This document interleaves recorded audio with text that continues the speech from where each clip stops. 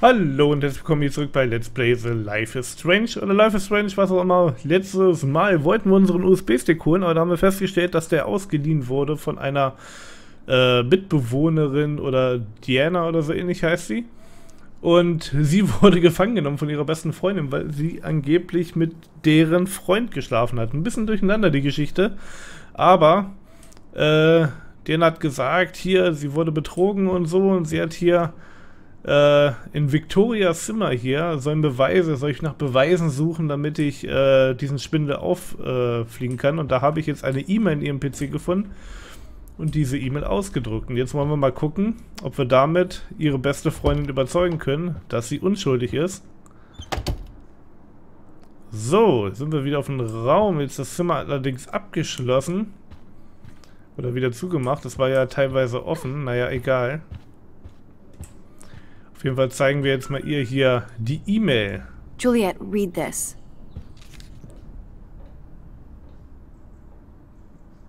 Of course. Wunderbar, das hat sie jetzt überzeugt. I'm an asshole. I'm sorry, Dana. Das You ist are. Dana. And I hope so. You really think I'd mess around with Zachary? No, but I get stupid jealous. I owe you dinner. Still love me? And you do my laundry. Thanks, Max. You're like the Blackwell Ninja. Now let's see what Zach has to say about Victoria. You set me free. Thank you. Warren's flash drive is on my desk.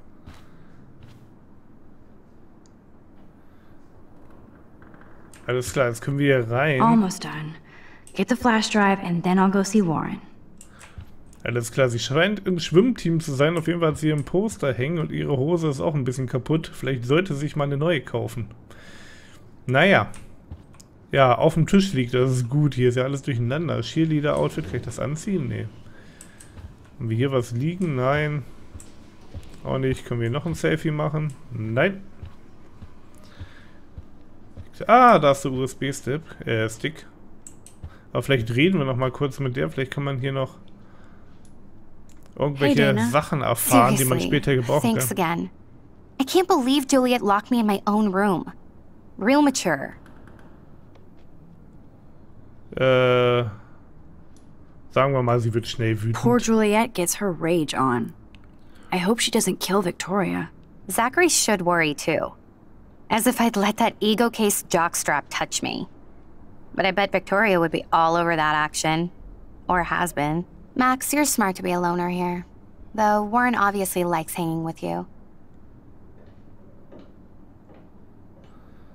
Ja, er ist ein netter Junge. Das ist Warren, zu dem wir gehen. Anscheinend ist er dann doch nicht unser Bruder. Vielleicht ein Freund aus Kindestagen, man weiß es nicht. Anscheinend auch nicht wirklich mein fester Freund.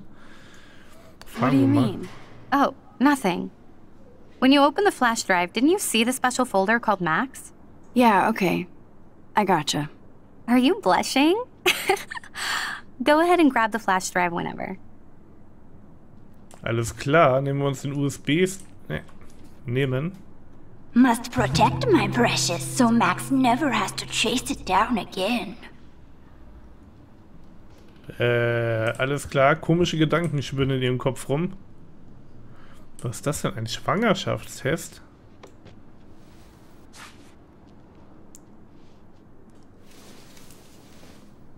Oh, Max, that's mine.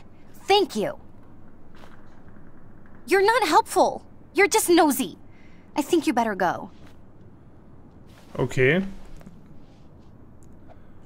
Nice, Max. You hurt her feelings by being so damn nosy again. But I could rewind and make it up to her. There's no more gossip for you here, Max. So go. Ich spule mal lieber die Zeit zurück. Wir haben uns gerade so gut angefreundet, weil immer nett zu den Leuten sein, dann kriegt man Informationen, die man vielleicht... La la la, I don't see that pregnancy test. Lalala, ich habe ihn nicht gesehen. Buch über Entbindung, alles klar. Krankenhausnotiz. I assume Dana kept the appointment. Na gut. Dann gehe ich mal lieber mit meinem USB-Stick, solange ich hier noch am Leben bleibe. Diese Zeit zurückspulen ist echt praktisch. Ich habe eine Nachricht. Bin gleich dabei.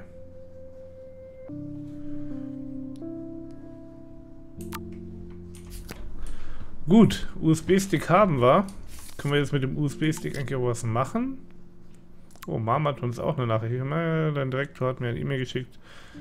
Jetzt Lügengeschichten über Blackwell erzählt. Ist das wahr? Der Direktor meint, es sei erhebliche Anschuldigung und er sorgt sich, wenn ein Gesicht...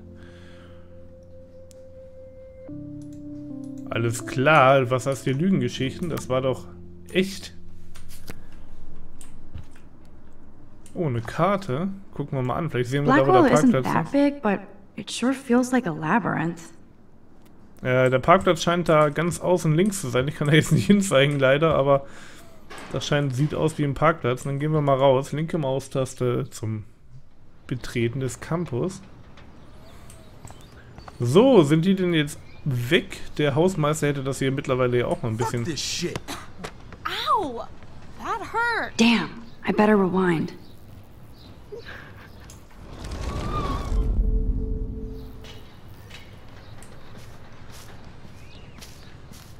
Und jetzt? Get lost. Fuck this shit. Ow! That hurt! Wie kann ich das verhindern? Get lost, hipster. I'm not doing any interviews. Fuck this shit. Okay, so geht das anscheinend nicht. Vielleicht muss ich mit ihr reden. Alyssa, move your head. If you insist, Max. Now that's what I'm talking about. I actually helped somebody. Bam! Jetzt haben wir nur ein Fenster kaputt gemacht. Ich hoffe, das war nicht unser. Okay, da? Fenster. Ah, Mülleimer. Ich kann Mülleimer ansehen. Das macht ja Sinn. Fotografieren. Ah. Ich mache mal so viele Fotos wie möglich. Wer weiß, wofür die irgendwann nochmal gut sind. Now that's what I call instant karma. Ach, das war bestimmt Victorias Fenster. Victoria hat uns auch eine BTW, wir sind keine Freunde. Alles klar, nur wolltest du vielleicht nochmal klarstellen, weil wir sie aufgemuntert haben. Naja, bewegen wir uns mal etwas schneller wieder zum Parkplatz. Was ist das hier nochmal? Achso, wahrscheinlich nur, dass das hier das Mädchenwohnheim ist. So don't think I'm blind. I see everything here at Blackwell. Do you understand what I'm saying? No, and leave me alone.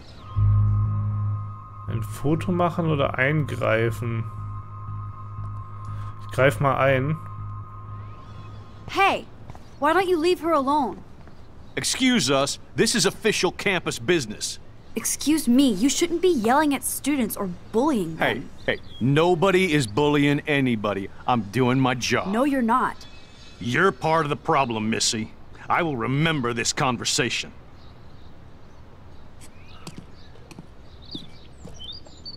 Alles klar, das scheint ein richtiges Arschloch zu sein. That was great. I think you scared him for once. I have to go, but thank you. It means a lot. Anytime, Okay. Kate. Kate, denke ich mal, wir haben das Richtige gemacht, I felt like an weil everyday Kate... hero helping Kate, but now Officer David Dickhead is after me. David Dickhead, das ist Maybe I natürlich auch ein should schöner rewind Name. and... Ja, dieser Security-Mensch scheint ein ganz schönes Arschloch zu sein, auf jeden Fall. Denkt, er ist der König und kann hier machen, was er will. Oh, da fliegt die Drohne, die wir in der einen Folge gesucht haben.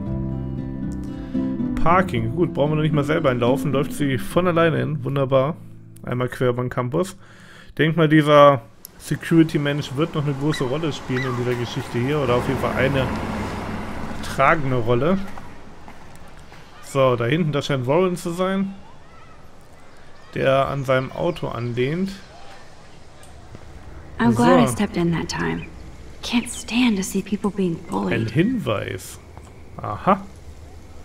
Ich will den Hinweis mir mal I better go ansehen. there soon to see if Joyce is still there. And get a burger. Alles klar. Das scheint so eine Art Burgerbude zu sein oder was auch immer. Was haben wir denn hier? Juliette. Und da I hinten don't ist get it. Lauren. Graffiti. How could Zach and Victoria do that to me? I wonder how long before Samuel has to repaint that. So, was will denn die gute Juliette hier? Hi, Juliette. How are you doing? Oh, hey, Max. Sorry, I'm still screwed up.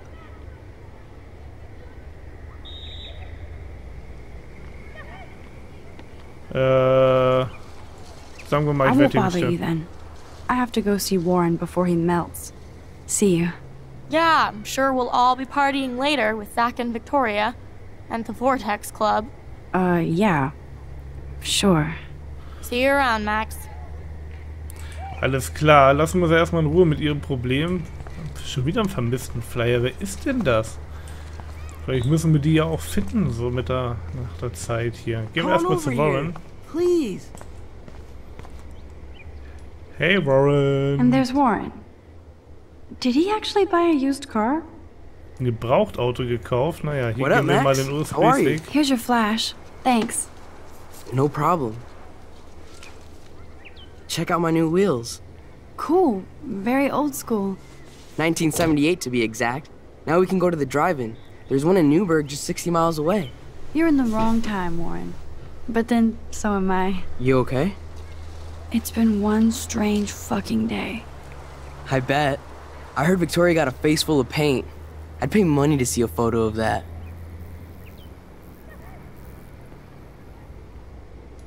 Okay, ich möchte nicht darüber reden. Wirklich? Fragezeichen. Really? I wish I would have known. You probably could have raised a Kickstarter fund just for that one image of her covered in paint. Had I known that. Anyway, Victoria took down my photo, so that drama ended well. So, did you get a chance to check out the movie booty on my flash drive?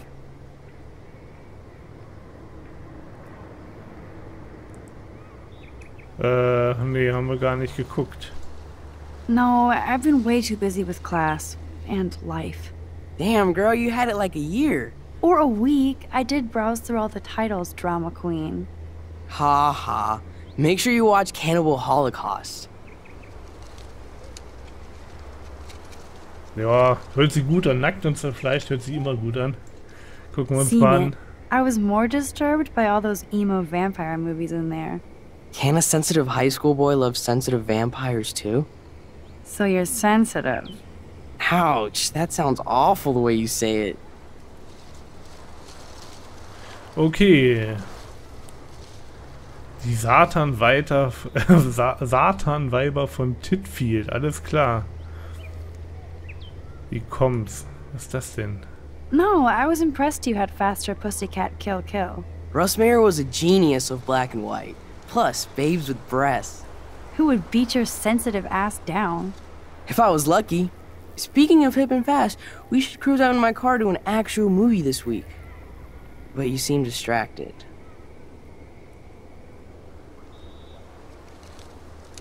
Möchten wir darüber reden oder möchten wir nicht? Aber komm, wir reden mal I need darüber. to Ist ja talk to einer unserer somebody. besten Freunde, denke ich Just to mal. get it out of my system. Dr. Warren Graham is in the house. I won't even prescribe you any meds. Tell me everything. For reals, Warren, this is between you and me, not social media. Don't insult me. Max, go on. I had this incredibly bizarro experience in Mr. Jefferson's class today. I mean, life-changing. Have you ever had a dream so real it was like a movie? Max Caulfield, right? Okay, You're one of wer the kommt da Jefferson's jetzt? photo groupies? I'm one of his students. What the fuck ever? I know you like to take pictures, especially when you're hiding out in the bathrooms. You best tell me what you told the principal? Now. Answer me, bitch! Ich glaube, es ist besser, der ist ein bisschen aggro, wenn wir so ein bisschen lügen. What are you talking about? I know you're new here, but don't even play stupid with me. I'm not new. I've lived here for years. Then you should know the Prescotts own this shithole. Then you don't have to worry about me. Worry about yourself. Do not analyze me! I pay people for that. Worry about yourself, Max Caulfield. Wir kommen runter oder sagen wir erstmal, dass er sich beruhigen soll? Take a step back, Nathan Prescott. Oh man, you're telling me what to do? Get away from her, dude! Hey, leave him alone. Nobody tells me what to do. Not my parents, not the principal, Stop that! or that whore Right in the now! bathroom.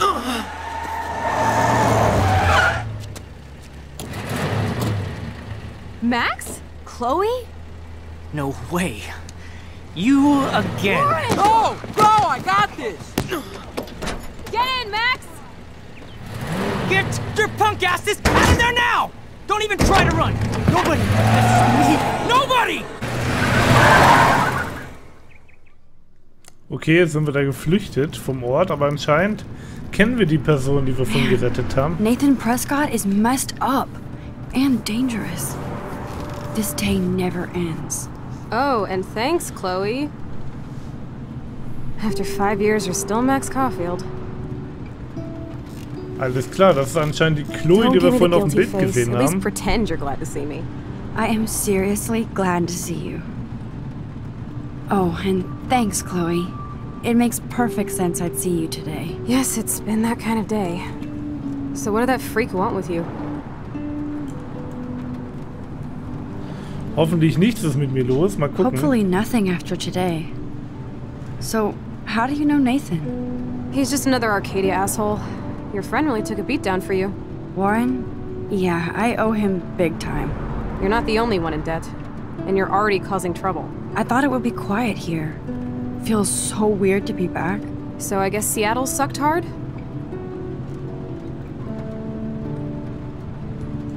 Machen wir mal, glaube ich, schon. It was cool, but I felt kind of lonely, out of my league. I would think you'd fit right in with the art school hipsters. Right.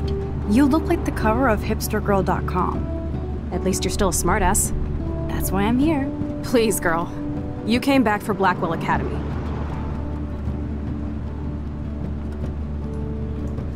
Natürlich Of course, nicht. it's one of the best photography programs in the country. And my favorite teacher, Mark Jefferson. So you came back to Arcadia for a teacher, not your best friend. Don't you think I'm happy to see you? No. You were happy to wait 5 years without a call or even a text.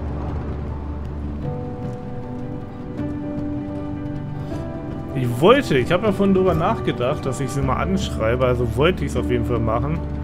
Darum sage ich das I jetzt wanted mal. to. I was just so tripped out over leaving Arcadia.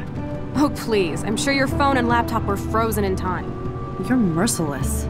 You've been at Blackwell for almost a month without letting me know. Enough said.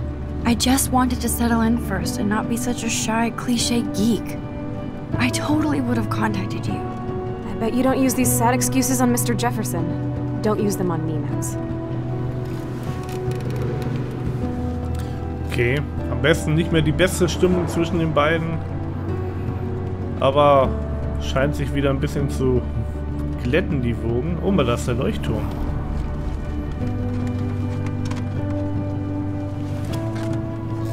Broken. Man, are you serial? Wow, haven't heard that one in a while. Not everything changes. Except my camera has officially taken a shit. My step-douche has a boatload of tools. Maybe you can fix it at my place. I need very specific, tiny tools. Nerd alert. My stepdad has a fully stocked garage, and he actually is a tiny tool. Welcome home, Max. Welcome home, Max. Wunderbar, haben wir doch unsere alte Freundin doch noch wieder getroffen. Und damit, denke ich mal, eine kleine Geschichtsteil abgeschlossen. Es ist sehr windig an diesem Ort. Hier scheint Chloe zu wohnen.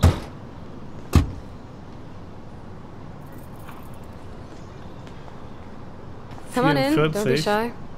The house still looks nice. Home, shit, home. Trautes Heim, Glück allein. So, jetzt sind wir hier in ihrem Zimmer, oder? Überall immer diese Vögel, diese zutraulichen und Eichhörnchen. Oh, ein Fernseher auf einer Kabeltrommel, auf jeden Fall sehr spartanisch eingerichtet hier, dieses Zimmer. My room looks a bit different than the last time you saw it. It's cool. At least we can chill out. This isn't exactly my chill-out zone. My step-Fuhrer makes sure of that. Come in and close the door. Put on some music while I medicate. Okay, damit sind wir im Zimmer angekommen. Und ich würde sagen, damit beenden wir auch erstmal die Folge. Ich bedanke mich fürs Zusehen. Ich hoffe, es hat euch gefallen. Würde mich natürlich freuen, wenn ihr morgen wieder einschalten würdet. Um 15 Uhr geht es dann weiter mit der neuen Folge. Ansonsten, man hört und stört sich. Bis denne. Ciao.